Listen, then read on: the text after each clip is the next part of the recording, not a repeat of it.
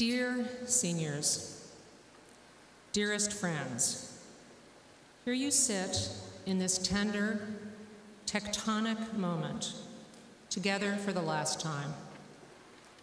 And I struggle mightily to find the right words to send you off.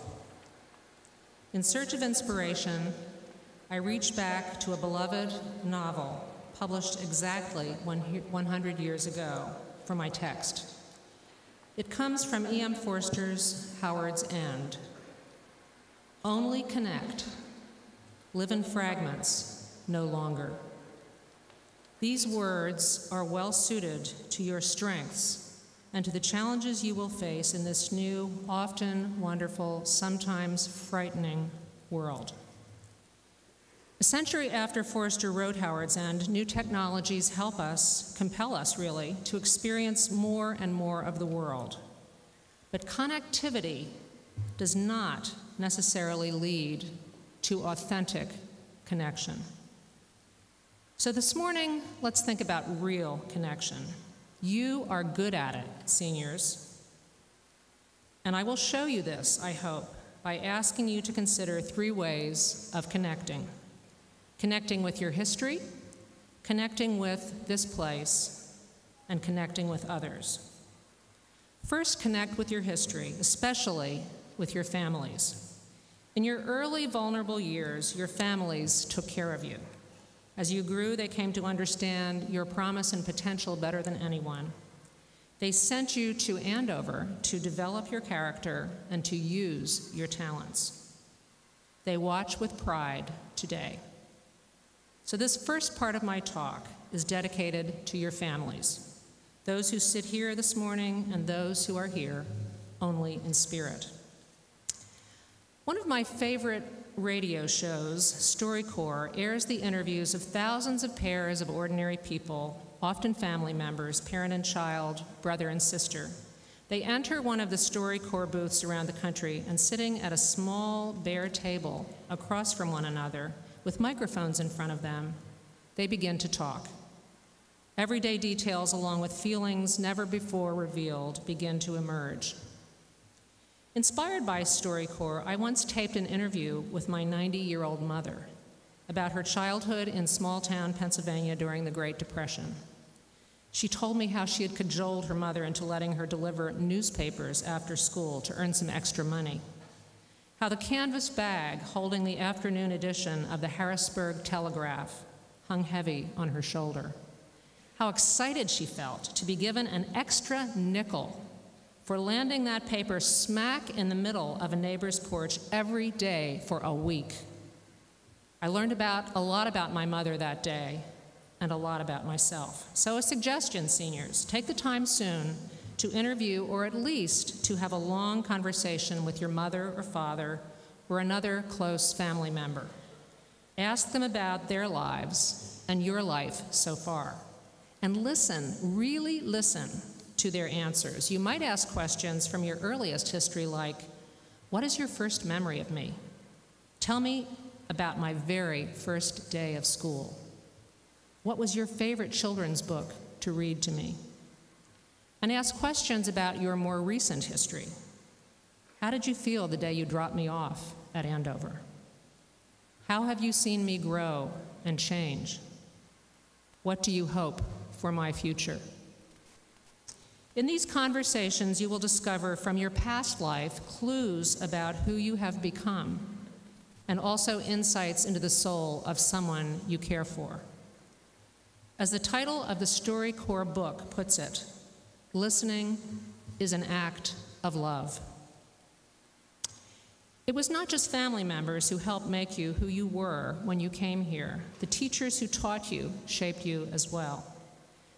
This came home to me with shining clarity on that grand day of the spring Andover-Exeter Games. My husband and I had invited college friends to join us that day. They took a special interest in the games because the husband is an alumnus of Andover, his wife, a kindergarten teacher who taught several members of your class, including one who was running in the track meet that day. My friend and I cheered Tavy on as she started out strong in a large field of runners in the 3,000, then fell behind, and finally, in the last leg of that important race, put on a valiant burst of speed that brought her past several runners to finish a strong third with her best performance of the season. As she crossed the finish line, I saw joyful tears on my friend's face as she took in the wonder of the strong young woman her former 5-year-old student had become. It's all these influences, your families, your teachers, and of course your own resolve and resilience that have brought you to this place today. So I believe as an institution, we need to cultivate a certain humility about our impact on you. Profound as it has been, it does not stand in isolation, but as part of the fabric of your whole life. The second connection to this place, this community, this idea of Andover. Here you connected with new teachers and new friends, new ideas and opportunities. We have seen the fruition of those connections vividly in this spring of your Andover career. Your final projects capped a broad and deep reach into and connection with knowledge and goodness. Just a few examples. Your Art 500 projects connected you with the inspiration of an artist you chose whose work you admired. Your works connected all of us with your artistic talent and with the very human issues you explored. Jen's beautiful photographs of African and African American students with Ethiopian face decoration explored the ties and dissonances of the African diaspora. Inspired by pioneering photographer Edward Muybridge, Sam used multiple video cameras to explore the beauty of human movement. Both artists used images of classmates as subjects, a further close connection. At the opening in the crowded and energy-filled gallery, I loved hearing you explain to friends and family over a glass of lemonade how you went about your projects and what they meant to you. On a muggy spring evening of the poster session for your molecular biology research course, each of you stood by your posters, poised to describe your research on the biology of brain cancer and spinal cord injury. Many of us lay people struggled to comprehend the difference between a glioma cell and an axonal commissure. I wasn't even sure how to pronounce that until I checked.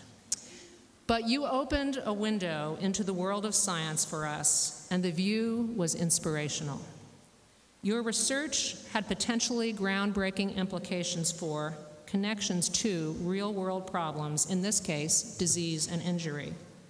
You told us how you intrepidly connected that word again with scientists around the world for help in obtaining molecular reagents. Zara reached all the way to Osaka, Japan, where she found a scientist who gladly sent her the rare antibody she needed for her research. And these, of course, are but two examples of how these extraordinary teachers helped you to see how what you were learning mattered to you and mattered to the world. Increasingly, as you made your way through the program, you saw connections between and among what you were studying in various classes. As seniors, several of you were enrolled both in Spanish 520, Modern Hispanic Culture and the Emerging Global Economy, and in the upper-level History and Social Science course, Macroeconomics and the Developing World. You may have thought you were making connections between the two courses purely on your own, but there's another side to the story. Your two instructors, realizing that many students were cross-enrolled, coordinated their efforts so that you would be more likely to make these connections. As you enter your post-Andover world, having made these connections will help you to be the kind of problem solvers our society deeply needs. While you were at Andover, you concentrated on developing yourself, just as you needed to. Adolescence is, after all, a time of self-differentiation, which requires a certain degree of self-absorption. Yet you have been able to care about, to connect with others as you have made that internal journey. Think about how you've cared for one another. As only one example of how you reached out in a broader way to care and connect, consider how Jacob not only developed his own superb talent as a violist, but spent hours sharing that talent with children in the Lawrence Strings program. Just another kind of connection. Now you are on the brink of leaving all these things, all these experiences behind. Savor your leave-taking.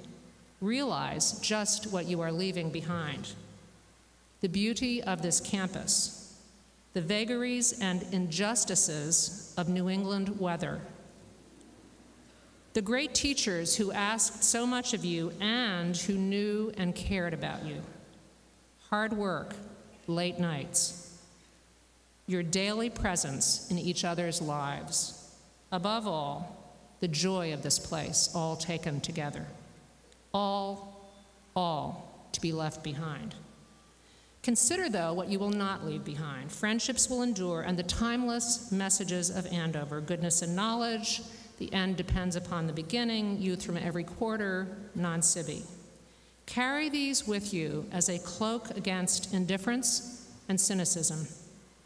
Carry with you, too, the experience you have had of living with caring, hardworking, honest, and brave people who can celebrate their differences and embrace their common human spirit.